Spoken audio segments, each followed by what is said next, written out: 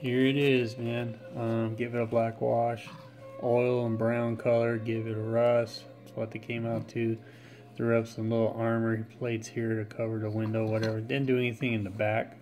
There's a slideshow following this. I just added a heavy machine gun 360 turret. That's a muffler that I found from a 24 scale car. Took a muffler and then I took a piece of Warhammer 40k orc. Oh crap! What was the name of the gun?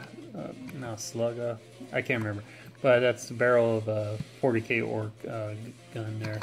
And then I use a aim sight from one of the orcs. And then I threw in some spikes, whatever. These were from an airplane kit, which worked well. Cut out some plastic, whatever, glued it together, and got my own stuff. Got a ram on there. So in the game, a ram, when you ram a vehicle, you get an extra 2 attack dice, and you don't. And when you do a collision, you don't get a hazard token for it. So I thought that was pretty neat. This has it's listed as I list as a heavy truck, so you have a crew of 4 for this. Obviously, you could have handguns with all the crew members and all that. So, but I just did 2 weapons on it. I'm pretty happy with how it turned out, and you know, this is my first little Gaslands conversion here.